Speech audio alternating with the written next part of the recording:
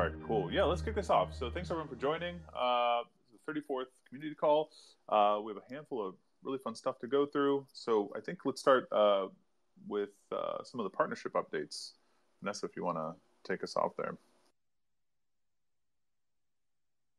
Yeah, absolutely. So hello, everyone. Welcome to the Agoric Community Call. Thanks for coming to join us here in this Twitter space or X space. I wanted to share that, in September last year, we announced mainnet partners committed to launching the Agoric mainnet, and those partners are in the works.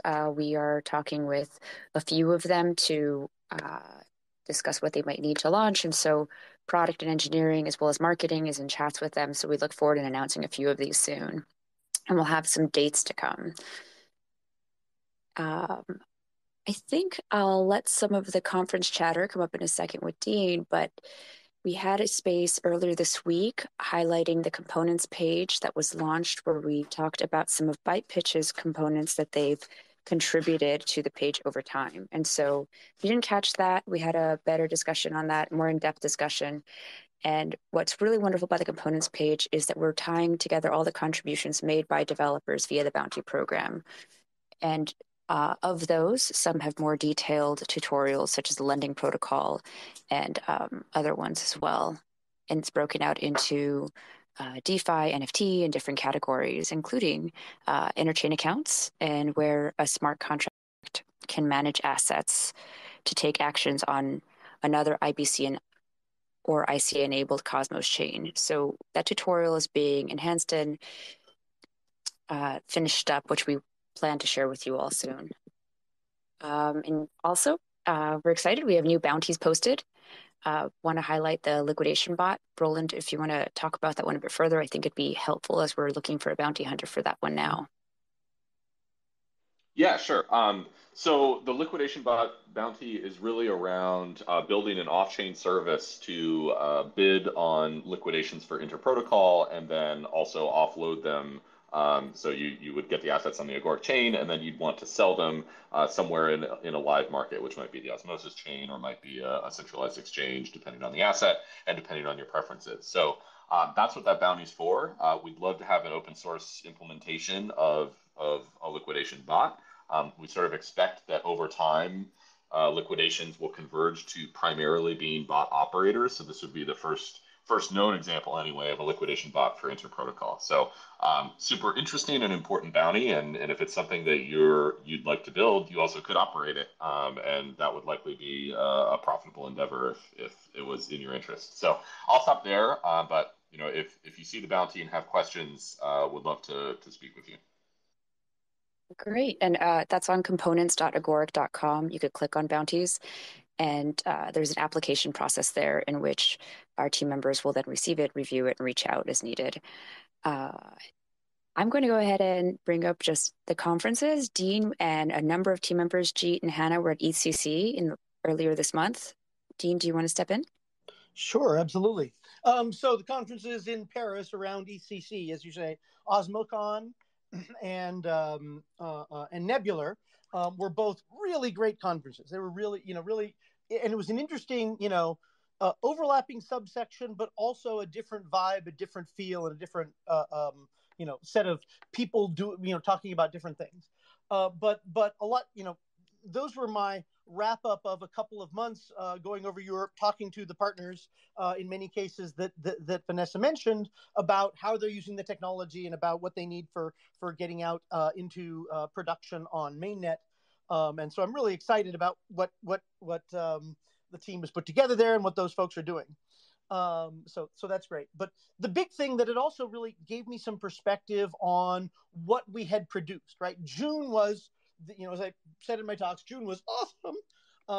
June was awesome because it really was the ship of the much of the white paper, right? Of the core of our platform, the core of the economy, and there's caveats in a bunch of dimensions, but interprotocol vaults backed by Atom, decentralized Oracle network, ability to deploy individual contracts and via governance decide to upgrade them if the contract adopted into governance, and a couple of things that were pretty unique that I'll dive just a tiny bit into the technical aspects, because they're worth noting because they're so different for Agoric from other chains. So the first is, we normal state sync in Cosmos, a lot of people are now familiar with, is where nodes, the consensus is publishing to a place the current consensus state, so anyone can come along, start a new validator node, bring down that state, and start running without trusting any one individual. They know they're running from the consensus state. But that's just like the genesis state, the state of accounts. What Agoric's state sync added is it's the live running continuous state of JavaScript process execution inside of contracts. So a contract, instead of it being here's a rule to go from one state and one user injection to another state and now we're done, and out of that you're trying to build long-lived processes and asynchronous actions to other chains. Instead, it's just, no, it's a, message comes in, JavaScript function runs, and it can send a message to Osmosis and await the answer, and send another message over GMP to Aave, over Axelar to Filecoin or whatever it is, and await the answer. And so you can end up having, instead of large-scale, complicated infrastructure to orchestrate communication with other chains, it just looks like the same kind of async program that millions of developers are familiar with, that can wait for other actions on chains, that can have timers that wake it up an hour from now to do something else, and all those kinds of things. And we use that pervasively in our Vaults implementation, in Oracles, in the liquidation stuff that Rowland mentioned, and so forth. And the thing that was so cool about this, and part of why that emerged, is a lot of those components were built as a result of earlier bounties. They were built, like by Joe of Calypso, or by Anil of BytePitch, or any of these folks that put together and leverage this model to produce a component that can control another account over ICA. And so this really puts JavaScript contracts on Agoric in a position of being able to orchestrate this cross-chain activity in the Cosmos, and via Axelar, Wormhole, et cetera, as these other bridges come online, orchestrate asynchronously these things on other chains. And and a lot of that stuff was was built by other developers in the extended ecosystem for Agoric. So I was really excited about that. Those are both very big sort of evidence and showcasing of our move now to Agoric as a general purpose platform, right? So up until June, we were building the platform, we were building the economy, and now we really get to move to the long held vision and the whole point of this, which is, we have a general purpose platform that's accessible to millions of developers. And so this, the thing that Vanessa mentioned about rolling out our partners, right? Those partners are now going out, spread across a bunch of use cases, from rich, much more dynamic and live NFTs to this asynchronous portfolio management, to a variety of other things. And so the next 3 months are going to be very exciting. So that's what we've been up to. And now Rowland can talk about what are we doing more specifically in the near term that gets us on, that gets us marching towards all those goals. Yeah, sure. Thanks, Dean. So I think as we think about the roadmap and the development over the last month and the coming months, really the summary that people can take away is we are supporting third parties that are coming to us ready to build, ready to deploy. And so we have several partners that the partner programs team from Vanessa has come in with, that we've been working with for quite a while now. And launching the first partner is really our highest priority. And you can think about the needs there in sort of two phases. One is work that has to happen to the platform itself to support contracts that are inter-protocol, additional contracts, additional performance. And so the engineering team has identified some really important things that we want to make sure the platform has launched, like, for example, runaway execution protection. If a contract goes rogue, so to speak, that doesn't bring the chain down, obviously very important. And so there's work going into that. Those kinds of platform upgrades need to go in before anyone could launch. And then separately, each partner may have additional requirements that they need from the platform itself to make sure that either they can function at all, or that they have their key user scenarios handled. And so really an example of that would be for the Cread DApp, which our partner Crya has been working on for a while. And many of you may have met them. They've done workshops on Agoric, and they've been with us at conferences. They're launching an NFT platform, and they really want to have part of that experience be mobile first. And so the team now is looking to understand what it would mean to build in that UX pathway that hasn't existed so far for interprotocol, may bypass the smart wallet UI, which I know is a UX improvement that a bunch of partners are going to want, and that interprotocol will likely want as well. And so we're diving into that, and it has a bunch of downstream implications. The other piece of work, obviously, is interprotocol still requires upgrades, and so we've seen on the interprotocol forums and from the econ committee that it's likely that a new collateral will probably get voted in sometime relatively soon.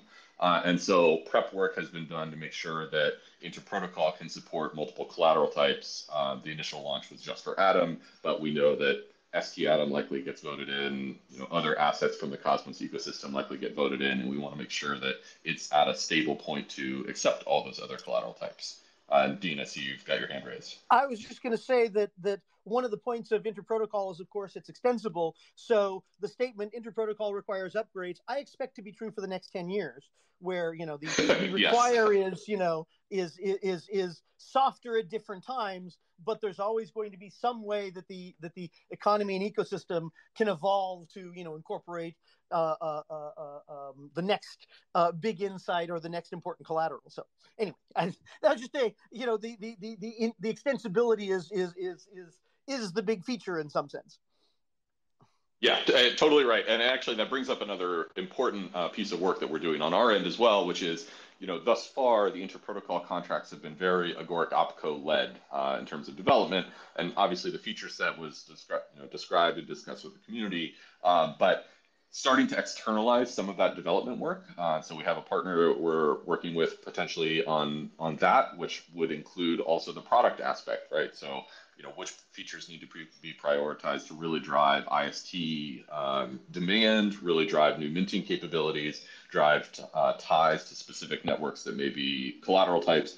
All of that stuff should be community driven. And so we're starting that process now to make sure that it doesn't lose its drive, it doesn't lose its momentum, but it gets externalized a little bit from Agoric OpCo while we focus on the platform. So that's an effort underway as well. So I think, obviously there's other smaller things we're working on. The MetaMask Snap, it requires an audit for Hardened.js, or rather a code review of Hardened.js that Agoric is contributing to. There are a bunch of other smaller things that we're working on as well, but I think high level, the takeaway is really just partner support, deploying third-party applications on Agoric. So I'll stop there and turn it back to Santi or the community. Actually, I want to add one more thing, since you just mentioned that there's a lot of people that don't realize that the MetaMask Snap, that whole architecture, relies on the hardened JavaScript that we built in collaboration with MetaMask. So we've worked with them to build the underlying hardened JavaScript and help with the architecture of the Snaps architecture, which is why we're on the code review for the Cosmos Snap. But they've been great partners, and it's been great to work with them. And they've been using the hardened JavaScript in both Snaps and also LavaMoat that they use to secure all their JavaScript import architecture. So that's something that again a useful data point for how this technology is rolling out. That's great. Perfect. Thank you, Rowland. Dean, I think maybe we can transition to some community stuff we're working on. I don't know if JD, you want to speak to that a bit. Yeah, thanks. And I'll actually segue from what Rowland was just ended with on the community's role in new collateral types for interprotocol. As part of that, the Economic Committee shared a suggested template for assessing new collateral types, new assets for collateral, and they made a post in the forum about this. And that template is now available as a preloaded template if you create a topic in the category vaults collateral discussion. So that's the intention there, is to make it a streamlined process that has a familiar format for all asset types when reviewed. But the community plays the role there. And so if you want to see a certain asset as collateral, then there's now a form you can fill out to recommend that. And so there's also ongoing discussions around the addition of liquid staked atom, both in the form of ST atom and Q atom and the other various options out there. The Econ Committee has shared an update that they're getting a review from Gauntlet about liquid staked atom. So check into the forum for updates there. Join the discussion if you haven't yet. And then next for me, a lot of what's been covered here is part of was all on the roadmap. And so to share, we have a new roadmap summary that we're going to be sharing monthly to provide more details to members of the community about what happened last month with OPCO work and what to expect in the following months. And so for this month, most of those updates were mentioned above. It was like Nebular, Osmocon, the components library going live. Those were some of the main updates. So check in. Those updates will be shared in Discord, Telegram, in the forum, as well as on Twitter each month. So just be on the lookout for those. And something else to be on the lookout for is we're going to be introducing a new community office hours, which will happen once a month in Discord. The idea of this is to provide a space for community members to engage and discuss with members of Agoric OPCO team. That'll be myself and what I imagine is going to be rotating cast each month of OPCO team members, depending on what's going on. But it's to provide a space so that you can ask your questions, share your feedback, bring up your ideas, and generally it's just going to be sort of an open door office format where if you want to know what we're thinking about, we'll share it. If you want to have us think about what you're thinking about, your ideas, then bring them up with us. And then last from me, the delegation program for the validators out there. We're in the final stages of the review process, just kind of wrapping up the rest of wrapping up the program, and we'll have updates to share soon. And those updates will be shared in the forum, community.agoric.com, and then we'll also be relaying those to Discord in the OPCO delegations channel. And that's it for me this week. So I'll hand it back to you, Santi. Yeah, amazing. Thank you, JD. A bunch of stuff going on, and around the community, we're excited for that, and for the office hours. We'll be sharing a lot of the things you mentioned as well to the in the thread here that for this community call, so people can follow through with a bunch of the different topics Rowland, Vanessa, and Dean spoke about, and then JD as well. Cool. So I think that covers most of the updates we wanted to bring. I always ask, is there something that someone wanted to talk about that we have not talked about, as it may happen. So I'll give it a minute, but if not, then, thanks everyone for joining this call, and we can't wait to see you next time, and be on the lookout again for a lot of that, the communications around things that are happening in the short term and things that have just happened over the past few weeks. So yes, thank you, everybody. Thank you all so much. And I'm all right, pretty sure thanks everyone. Thank you. Yeah, thanks everyone. Have a good day.